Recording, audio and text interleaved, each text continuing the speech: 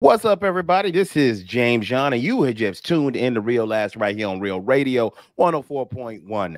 I am joined in virtual studio by some people that you all know and you love. Miguel Colon Jr., the man who helped start all of this hilarity 7 years ago. What up, Papa? How you doing? What up? Happy New Year, everybody. It's been 2023 it wasn't that bad. It wasn't that good. It's like the middle season of a TV show, you know? It's hard to top the COVID arc. The COVID arc was the writers were on fire during COVID. They were like, this week we got Murder Hornets. And then 2021, that was the rebuilding arc. We were in a weird place. Nobody remembers 2022. What happened in 2022? Nobody remembers what happened in 2022. Nope. And then 2023, it was good. It was cool. We made it. Let's see 2024. 2024. Let's see what happens. But I'm here. I'm swinging. I'm ready to go. All right, brother. I got the predictions. I'm glad you brought that up. We'll talk about it in just a second. But before we do that, got to introduce the man, the myth, the legend himself, the godfather of Orlando comedy, also known as Baby Idris Elba. Now it's Club Ken. Y'all give it up for my man, Ken Miller, man. What's going on, Ken? 18 consecutive tours. Hey, man, before we get going, I have to give a shout out, man. Because last week for me, it was super monumental. So a lot of you guys know the improv is now the Funny Bone. Yes. I was the first comedian to ever get on the improv stage when it was in Port Orlando. I was the last comedian to get on stage when it turned to the Funny Bone. And guess what? I was the first comedian on stage at the Funny Bone. So, and I didn't even notice it till I got on stage. So I wasn't even supposed to be there. Lil Sean was supposed to host, and he said, I don't want to do it. And Chris was like, I need somebody to go up and just say hi to the crowd. It wasn't even supposed to be comedy. Hey, Ken, whoa. Why you just Katt Williams, Lil Sean? Oh, I told him I was going to talk about him on the show. I already told him. I already said I was going to tell everybody. He said he wasn't going to host. Hey, let me ask you a question, James Yon. When have you ever seen a line outside of the Funny Bone? Yeah. Hey, James. So I get there, and I'm just supposed to say, hey, guys, Funny Bone we're Funny Bone now. Tell them blah, blah, blah. Yeah. And the headliners was running late, and they was like, do 10. So I did 10, and he was like, all right, you can just stay the whole weekend. Because he didn't want to host. Tommy Davidson. Which is a down-to-earth cool dude. Yeah. Yes. He didn't want to host, but then I was already there. He was like, just stay. And so I ended up being the first one on stage. And now, they got the Funny Bone sign up on the stage. They haven't put the Funny Bone sign outside yet. They took the big improv Fatfish Blue thing off right now, so they haven't put that up yet.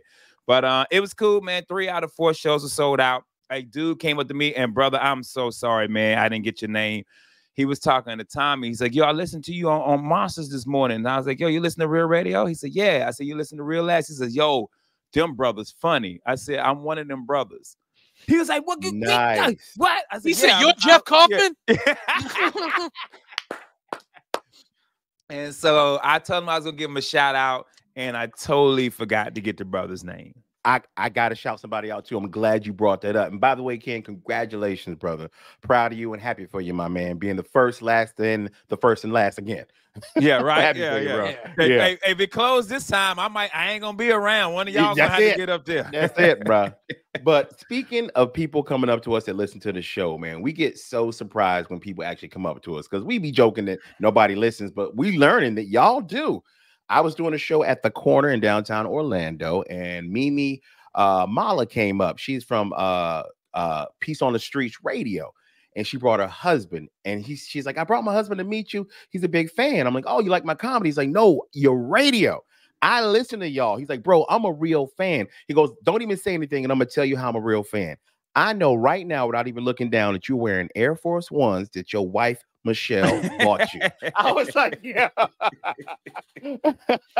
I was like, you, sir, are a fan. He knew her name and everything. So I want to shout out Mimi for coming out to the show. My man Bruce, that used to play for the Chargers, not the Rams. I always mess that up, man. Bruce came out, Miguel, by the way, with his lovely wife, dope, man. Great guy, man. We had another really good show all together, though, last week. True. All for the money. All 4 of us, man. With Kaufman, me, you, Ken, called All for the Money, and it's a monthly show, and we did it at the Corner, and that's where it's going to be. We did it at the Corner on Wednesday, and it was cool. It was a whole different kind of show. It was a whole different kind of show. Got to give Mr. Coffin credit. He put together something that's completely different that people are going to want to come back to, because it's basically a party where you can win money. Let's be honest. It's a crowd interactive show, money. man. You can win money. And we did good. We did great, man. Yeah, we did good. The pilot was pretty good. I keep watching. Yeah. I give it 2 more. Me and my wife, I give it 2 more episodes. I get 2 more episodes. So it's real interactive, folks. It starts out with each of us writing 10 new minutes that we will perform every show. And when someone goes on, then we do something called the Reckle. It's a reverse heckle. We pick somebody from the audience, namely a person of honor that we've brought out there to actually roast them for 6 minutes. Now, the person that has the best roast out of me, Ken, and Miguel wins a prize for the person that actually suggested the roast. So it's really cool. People can win money. It's very interactive. We do all kinds of things throughout the night where people are constantly winning something, and it's a chance for you guys to get to interact with us. So please make sure you look at our social medias. Be sure to jump on there. Get your tickets. It's going to be on whenyounneedus.com/events. That's where the tickets will be. And our next one is February the 8th. Yeah, we're moving to Thursday. And we had a good turnout, man. It was a good crowd. We roasted AJ Francis from the WWE. Yes, which was dope. Yeah, top dollar in the house, man. Dollar. I just realized something, James. Go ahead, brother. You did the corner that same weekend. Sure did. Margaret just booked me for the corner that same weekend. That's so right. The 9th and 10th, I'm gonna be at Yeah, straight so Miguel, be ready for March. She hit me up. I had to pass. She's doing it on purpose. She's doing it on purpose, man. She's strategic with it. But yeah, bro, the corner's a different spot, man. It was packed on the weekend. That is a great club. It's a good club. And you know that we're all big hip hop heads.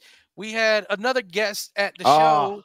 If y'all don't know, we had DJ Who Kid came through. Who Kid? And if y'all don't know who DJ Who Kid is, man, influential hip hop producer, the G Unit producer. You know, if you're looking for an era that Who Kid was his biggest, man, and mixtape king, and he came through to the show, and he had a blast. Who loved it? Like he was telling me, he loved it, and he loves comedy, so it was cool having him there, man. And we had one of your boys out there who I'm a fan of, man. My man Rowdy. Like I'm fan Rowdy of Rob. his. Yeah, man. Rob, man, you get a couple million lights in him. Ain't nobody a fan of him anymore. When I see Rowdy drinking whiskey, I'm like, I'm out. My own boy Rowdy, when I see him drinking whiskey, I'm like, I'm out. And Miguel's not joking. He told everybody in the audience, leave. Come on, get up. Yeah. Go. We gotta go. Yeah. Hey, it's funny you say that because you know I'm not drinking for the month of January. Tell them what diet you on, man. Yeah, Tell them what you're doing. I'm not allowed to talk about it because as a Christian, you guys should not know that I'm fasting to get closer to God. But the Daniel fast. But anyway, you get close to God because you're gonna die. Yeah, that's true. That too. Bro, y'all been around me when I've been drinking. And I asked a couple of people. My wife say I'm annoying. Do y'all think I'm an annoying drunk? My wife said I'm annoying. Hey, hold up, man. Somebody's at my door. And so I asked our favorite bartender, Josh, at the Funny Bone. He says, no, you're fun. And the other Josh said, no, you loud. You loud. Okay. He said you loud. But I'm like, am I annoying? You should have told him, well, tell me I'm black without saying I'm black. Yeah. Yo, I think my wife think I'm annoying because I come home and I'm buzzing, I'm singing and like, come on, dance with me, mama. Come on. Well, let me tell you this. This is the truth. Anybody you're in a relationship with, if they're drunk and you're not, they're annoying. That's the key. That's the key. Now, your homeboys don't think that. No. But you know, when all you women who go to brunch and get drunk and come home and think you're fun. Everybody, when dude come home from the bar, like, baby, come here. No, because what happens is everybody who's drunk, when you're the sober one and you're dealing with drunk people are super self-centered. And so everything is stop. I want some KFC. You're like, we're on I-4. But just turn around. You know, I've been fiending for KFC all day.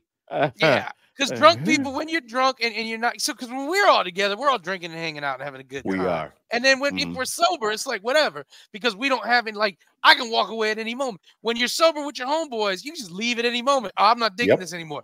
When you're in a relationship and one person's drunk and the other person's sober, they are annoying. They're always annoying. Because they're even when they're being sweet, you got to just attend to them.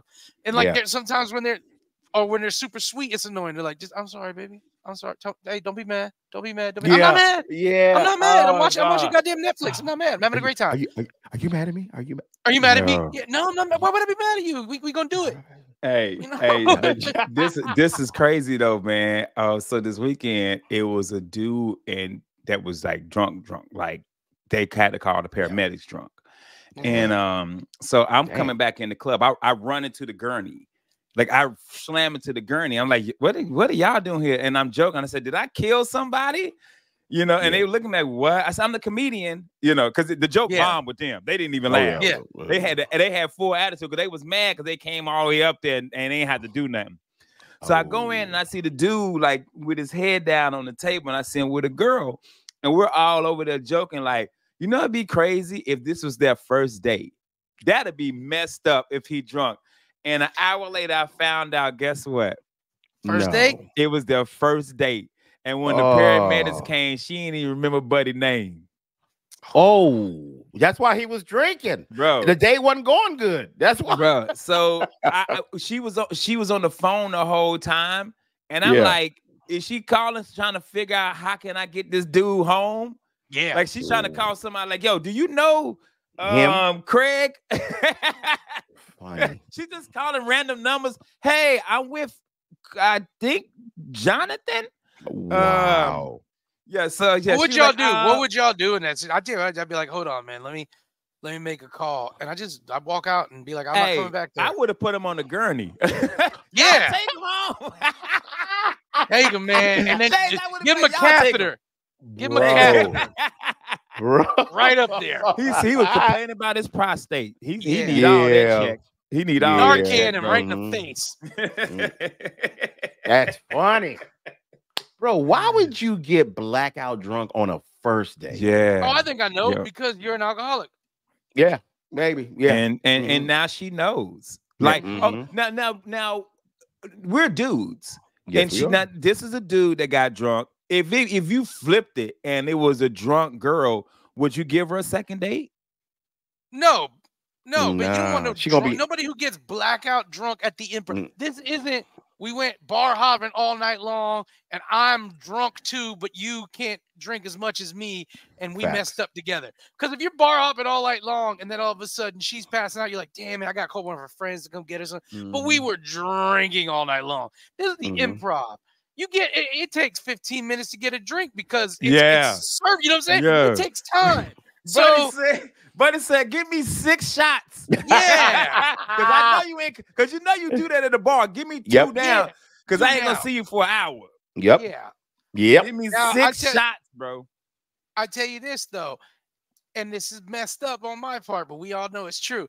If this was a woman and she was passed out like that, you got to figure out a way for somebody to get her home. You don't want to take her home because you can't. But if it's a dude, we all know, be like, best of luck, buddy. Yep. Wake up in the parking garage. You still in your car. I would do this for came up. I would get you to a bench. I would get your cell phone, type in an Uber address to the Waffle House, put your phone on your chest, and let you go. Nah, man, not me. I'm just like, well, buddy, best of luck. Best of luck. Hope it all works out for you. Yeah. Dudes, bro. Sure hope you don't get murdered. I'm out. We ain't ish, bro. Hey, there's a world of double standards, and there you go. There you go. All right, guys. I'm going to roll him on his side so you don't choke on his vomit. There you go, brother. Like a baby. Don't go anywhere, people, because when we get back, we're going to be talking about something that you all have probably heard all about on the internet, unless you've been living under a rock. We'll be right back right here on Real Last, Real Radio 104.1.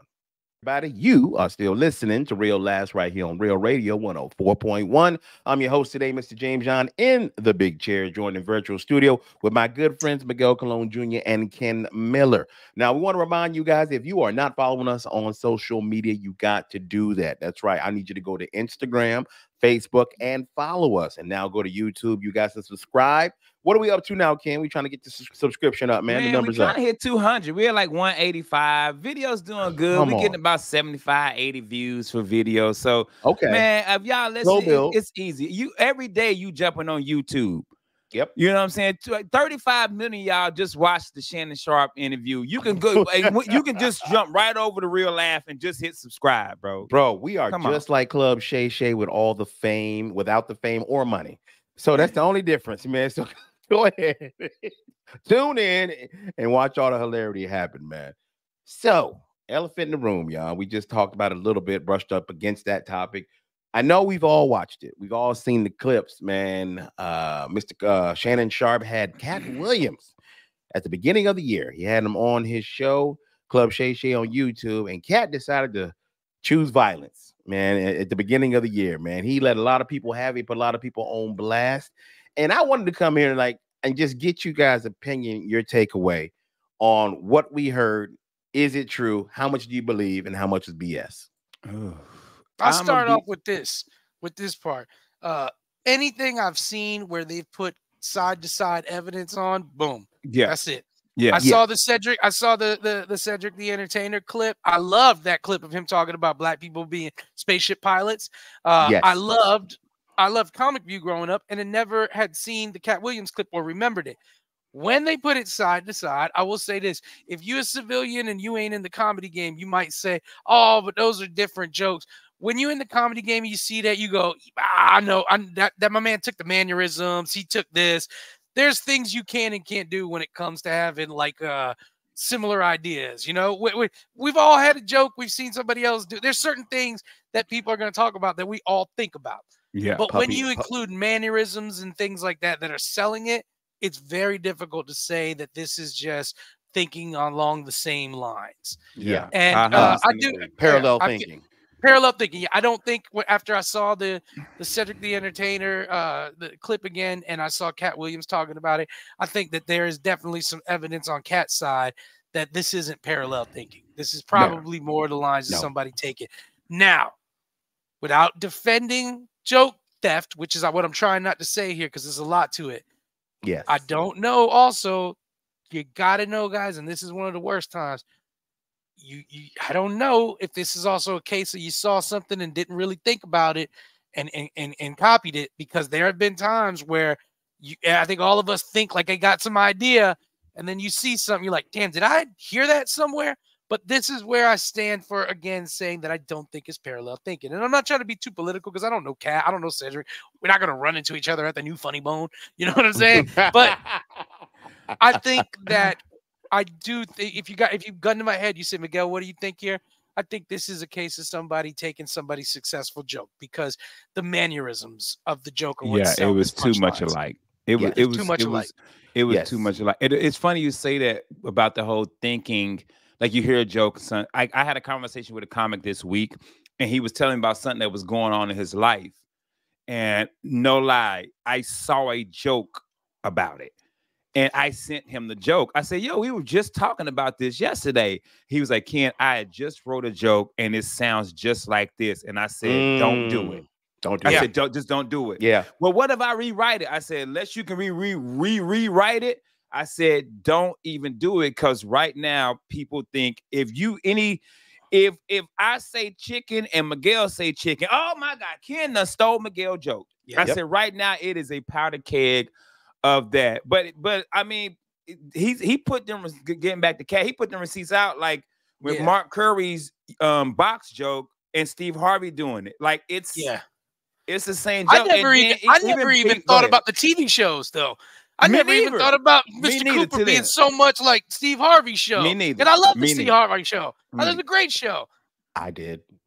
I thought that a long time ago. Because what was funny, they were parallel. They were almost the same show. And here's why, because somebody brought it up years ago, because I don't know if y'all remember this, but who was it? D.L. Hughley said that Damon Wayans stole his show. The Hugleys, y'all remember the Hugleys? Yeah, Hugleys, yeah. Y'all remember Damon Wayans' show? Yeah, it is. It's the same show. But then I get to thinking about it, and I'm like, everything's then stolen. Nothing in Hollywood is original. They take something. New York Undercover is just Miami Vice. That's it. Yeah. New York Undercover was Dick Wolf's Black TV. Well, it's Dick Wolf, right? Yes. It was I'm gonna tell you one more. All these people owe this black show their entire career, and they were some of the highest paid TV actors at one time. Friends is just living single. Yeah. That's all it is. Yeah. That's all it is. It's what it is. It was another one because everybody was living giving living singles just a different world. Yeah, they out of college. Out of college. You're right. They out of college. Living singles just a different world. Hey, Good Times Cosby Show. The parents are just successful.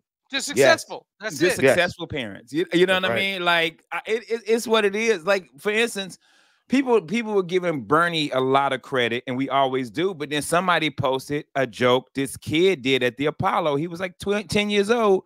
The stuttering joke that Bernie did. About the and then Bernie did it, and I had to tell people it's a street joke. That's a street joke. It's not even a jokey joke. That's a stock joke. It's not a jokey joke. And I'm glad you brought that up because some people don't know what that means. People who don't do comedy. And I had to explain it to somebody on the internet because they were like, Bernie out here stealing jokes too. I said, man, I said 90% of comedians have thrown a street joke in their set. Especially when you young and you running out of time. You're like, you know what? Let me do this joke my daddy told me when I was a kid. You know, dude, for my first 5 years, I closed with the F ice cream joke. That's right. You know what I mean? But I didn't know it was a street joke till Tight Mike. Shout out Tight Mike pulled me to the side and says, hey, man, you funny. You don't even need that. I said, what do you mean? So-and-so gave me the joke. He said, bro, that's a stock joke. And I said, what's a stock joke? He said, it's a street joke that everybody uses throughout the years. Never knew that. And that's what happened to Cedric also with the Bominicious joke. That's a street joke. Oh, yeah. Everybody come about Bominicious, man. Everybody come about Bominicious, man. Go ahead. Yeah. Right, everybody and designer women ain't nothing but Eve. She owned a clothing store. No, Eve ain't nothing but designing women. Designing women. Everybody's show. But I'm gonna go back to what Miguel said about the parallel thinking. The joke he did was so spot on. Like the parallel thinking to me is me, Mike Hurley, and Justin Lawson were all on the same show, and each one of us did a joke about the first time we smoked weed. Not now joke. It wasn't even the same. It was the same. Yes, it wasn't. The joke wasn't the same at all. Absolutely. It was just our first time. It was our first time smoking weed. Our experience with it, but no mannerisms, it was. You know what I mean? Like, but said who I think is hilarious. I don't care what Katt Williams say. So do I. Said funny. It was the mannerisms. I'm with you, Miguel. It was the mannerisms. It was the move. It was everything. The steering wheel in the pop. What Ken is talking about on stage sometimes, if we are pretending as a comedian, we'll do something called an act out. You are physically acting out some kind of story. And Katt Williams, back in the day when he was known as the Cat in the Hat on Comic View, did a joke about black men driving a big car. And he turned up the radio, the music is playing, and he's switching the gears, and he's looking in the mirror and all that. And then did a joke on the Kings of Comedy where he just changed the Cadillac to a spaceship. Black people driving big vehicles. So, yeah, if you know a comedian is already doing an act out and you saw him do that joke and told him how funny it was, then a couple years later you do it on a special, you're going to raise some eyebrows. Somebody's going to come and say, man, you stole that joke. Yes, on a special. On a special, that's the thing I think that's the thing. You shouldn't steal, period. No, but don't put it on the most successful comedy tour of all time. Yeah, you know what I mean. You can't steal something like that and then you put it on the most successful black comedy tour of all time. When you steal other people's material and the big thing about it is you're taking away their chance of success now. Because that's the clip, especially in these days, that's the clip that could go viral for you. And now people are going to be like, no, that's not yours. And you're the one who, and the thing is, when the person steals, another big part of them stealing a joke from you is they just took it when it was ready and made. They didn't build it. You worked that in a club for a year until you figured out everything that worked. And then they just took it. It was your baby. It was your baby, man. You raised you guys. I've had jokes before that I've seen other people do that is similar thinking. They didn't steal it from me, but they did it better, or they did it on a bigger platform. And now I'm like, well, you got to stop doing it. Got to stop doing. I used to have a joke that years before I ever saw like John Mulaney do it, and he didn't take it from me. He just thought it was all about Law and Order, how everybody continues working their job when they're talking to the cops in Law and Order. And, you know, they'd be sitting there just washing dishes like, I can't believe Miss Mendez died. She was such a nice lady. And my joke used to be about, oh, the minute I'm talking to police, I'm making this the longest break I can get. I'd be like, hey, I got to take a break. Y'all, the police need to talk to me. And I'm like, come on, let's walk down the street. I'm like, I'm running errands while they're talking to the cops, stretching it out. Hey, dude, still putting groceries on the shelf. Yeah. He came through here by 7 p.m. Yeah. I said, black guy always wears a turtleneck and stinks. I said, this is on the clock break. Very specific. That's it, man. I said, the cops come to me. That's what I said. I said, the guy's shocking stuff in groceries. I like the cops come to me. I was like, yeah, let's talk. And then I'm like, we walking and talking. We get all the way to my apartment. I'm vacuuming, blah, blah, blah. I come back to work and I'm like, the police needed to talk about a murder. I needed to help them out. But I saw Mulaney do it and it was different. His whole pitch turned different, but his main focus was on how you'd still working while you're talking to cops. But man, it was better. It was better. And I was like, well, no need for me to hold on to this and people be like, that's just like the John Mulaney joke, unless I'm going to work it out to be better. And at that time, I was like, I don't want to work this out to be better. He did a better version.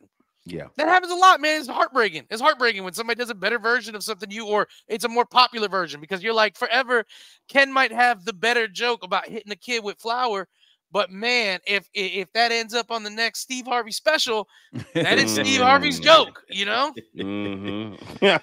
Yo, Steve just out here doing flower jokes now, man. I try to have his back, but I ain't met him yet. Yeah, but here's what I want to ask y'all real quick: let's be honest, how often do you think that really happens, where a bigger comedian's working with a lesser known guy on the road, might be even on the road with this dude, and just decides, I'm taking that? Enough time for it to be a problem. I think so. I think now in the era of TikToks, it's even worse, because you will see people make skits out of our jokes. And they make a skit about it, and then people are like, oh, you didn't see, Big Eddie's new skit about hitting his kid with flour? And you're like, what? And he's like, yeah, he got 17 million followers. You're like, that's my joke. And they're like, nah, it's his skit. It's okay. It's his skit. That's right. Yeah. Damn, I forgot about that. That's right, man. You could do a skit off a joke, and it's yours. It's your skit. Yeah. And people don't even know that it was some comic in a popka that they have no idea who it is, and Buddy done took it and ran with it. Yeah. God damn. And that's okay, because that's what TikTok was set up to do, man. Hey, that's what the internet is, man. The internet is just stolen memes, bro. Yeah. For real, it's a dude that I follow. I actually unfollowed today, because in 2024, I ain't taking it. He just posts. He just copies the meme, posts on his page, no 17,000 likes, 1,000 shares, and I'm like, that's not even here. But everybody in the comments like, yo, that's man, you so funny. And then he calls himself a comedian. Oh, I'm like, but you're not a comic. You're just taking memes, putting them as your status, and getting a lot of love. Like but you're not a comic. You're not doing anything original, my dude. Come on. These same people could have the chance to platform other people, be like, hey, post of the day comes from blah, blah, blah. Yeah. Hey, don't go nowhere, guys. We're going to continue this conversation. We get back right here on Real Radio 104.1. Back, everybody. You are still following us, listening to us on Real Last right here on Real Radio 104.1. I am James, your host tonight. I want to remind you, if you don't follow us on social media, please go to Instagram, Facebook, and now even YouTube. Like, subscribe, comment, share all the hilarity so we can keep this train going. I'm joined in virtual studio tonight with Mr. Ken Miller and Miguel Colon Jr. Now, we were just discussing the Katt Williams interview on Club Shay Shay with Shannon Sharp, man. All the different things that he said about people stealing jokes. And he also talked about something that I wanted to bring up to you guys, because we've been accused of being this too. He talked about in Hollywood, there's gatekeepers, people that won't let you in or get to a certain level of success when it comes to being a comedian in the Hollywood industry. Now, Katt is a comedian that's not on your typical route to success, as far as most comedians that we see who start comedy, get bigger, get on TV, and regularly do movies. Katt's one of these guys who kind of works outside the lines, outside of normal Hollywood, but he still sells regardless, because he is undeniably funny. Now, we've been accused of being gatekeepers before, all of us on this show. Like, we've been You were like, I'm like, bro, what am I keeping you from? What gate am I holding you from? What bowling alley did you want to perform at? Right. I'll get you a show there. What cruise boat that can't pass OSHA standards have you been interested in performing on, bro? Bro. So I wanted to ask you guys, do you guys believe what Katt was saying about there truly being gatekeepers when it comes to Black comedians trying to be successful? I do. 100%.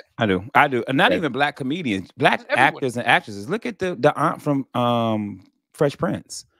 She was blackballed for 20-something years. By her own, though. Will Smith. Yeah. Look at Monique. Monique for years. Only Daniels, all because Monique wanted more money to go do promo.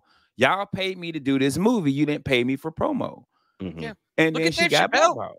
They wanted to, if Dave Chappelle didn't have the fortitude to be like, I'm gonna do things my way. Yeah. Dave Chappelle, we would not have had a renaissance of Dave Chappelle.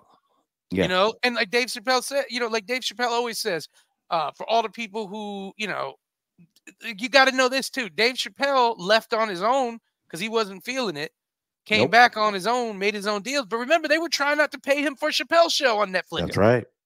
There is, and I tell you this too, man, and it goes to so many groups because there's a huge one for like women when it comes to pop singers and stuff. When have you guys? We all know, and I'm gonna say this, and there might be backlash, but hear me out. We know that there are so many women that are considered unattractive that have amazing voices, but where's their representation in music? Yes. And maybe I'm gonna sound like an a-hole, but I'm gonna say it. There's some ugly ass woman with an amazing voice out there. Looks like she got 6 punches straight to the face.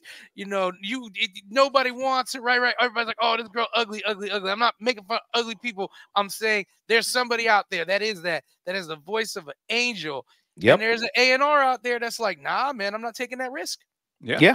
I'm not taking that risk. Dude, think about this. The 90s, CNC Music Factory. They had a whole big girl in the background singing, but had some pretty little light-skinned chick up front.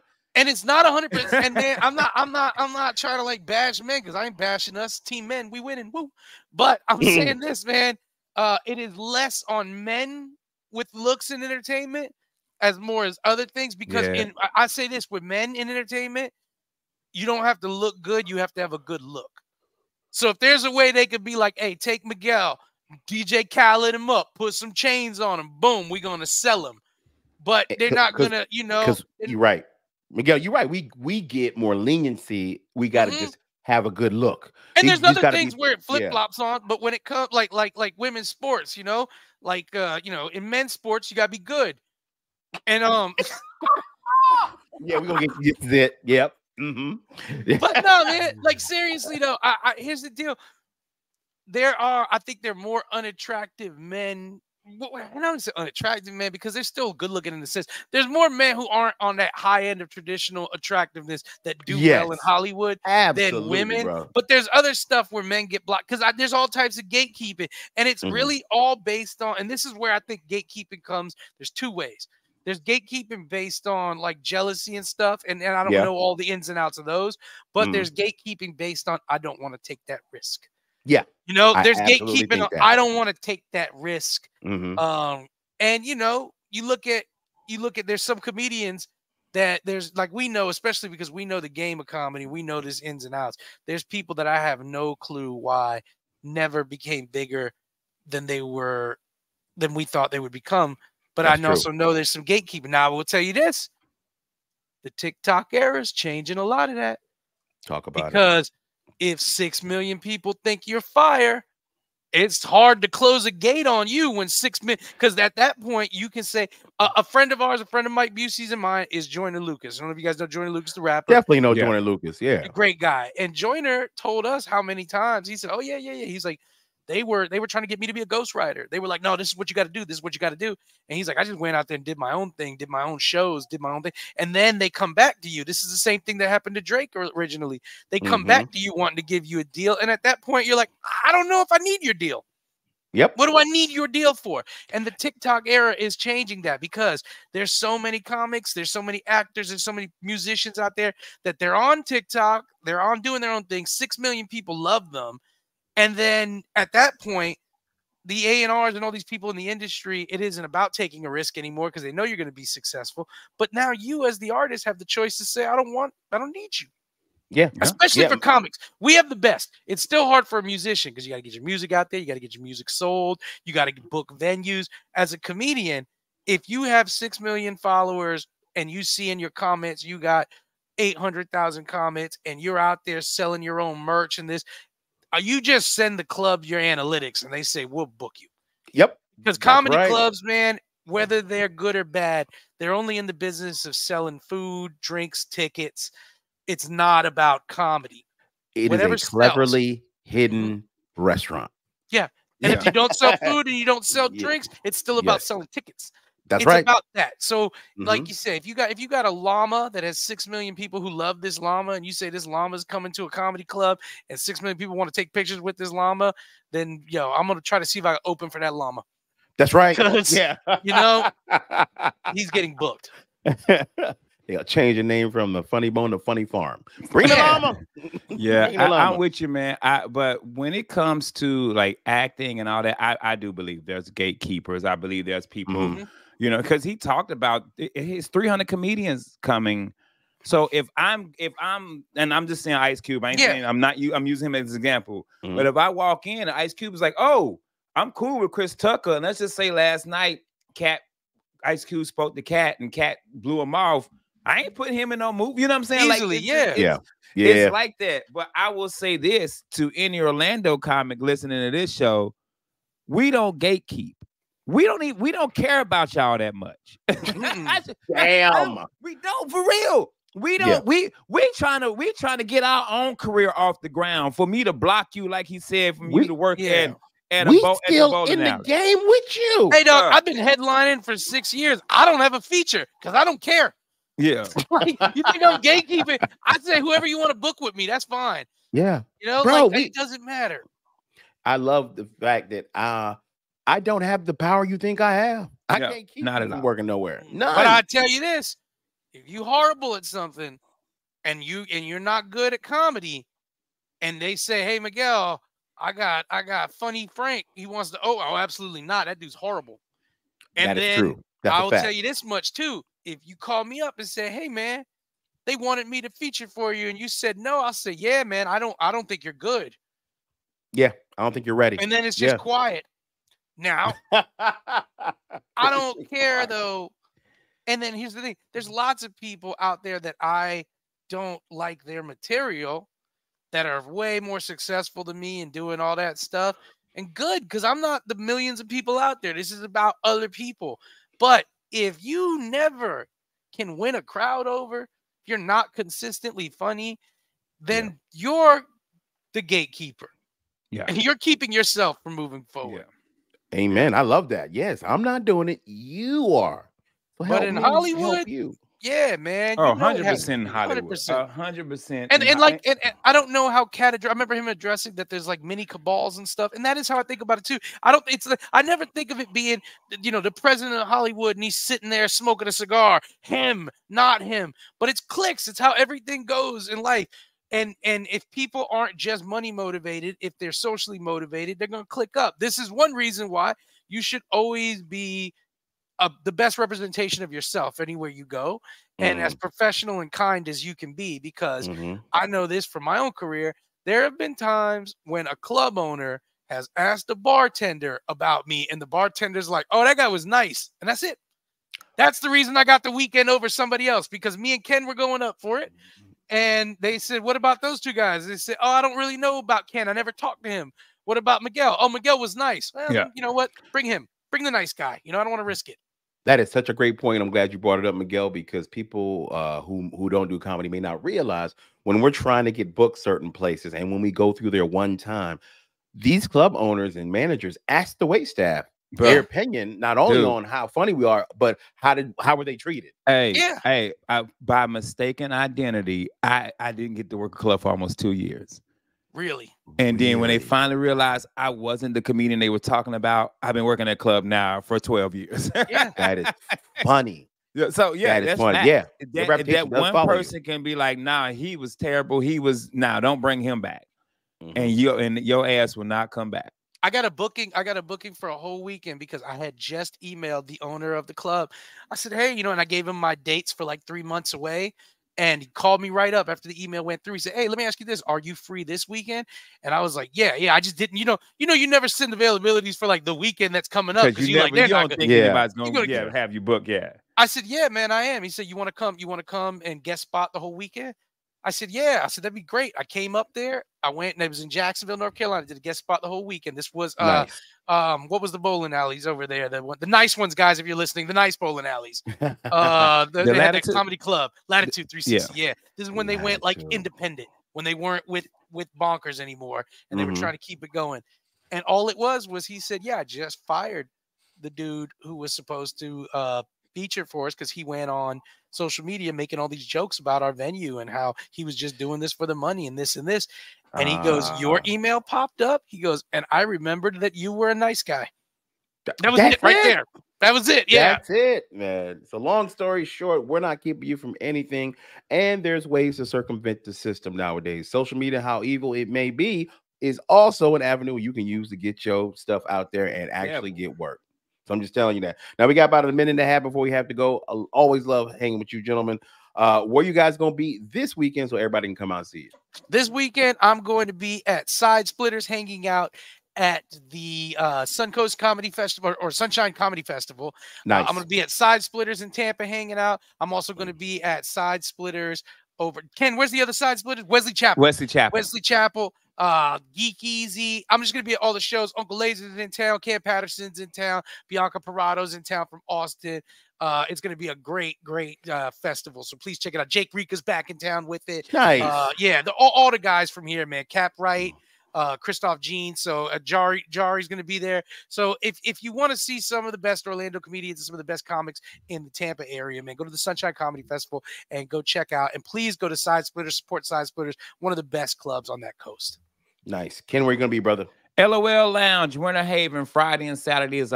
Shows at 8 o'clock. Go to LOL.comedy and you get tickets.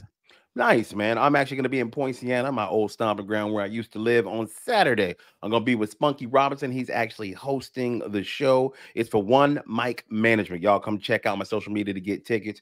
Thank you guys so much for listening. Don't forget to follow us on social media. That's right. Real Last on all your platforms. Now, Ken, tell them what to do, brother. Take your ass to bed. We out.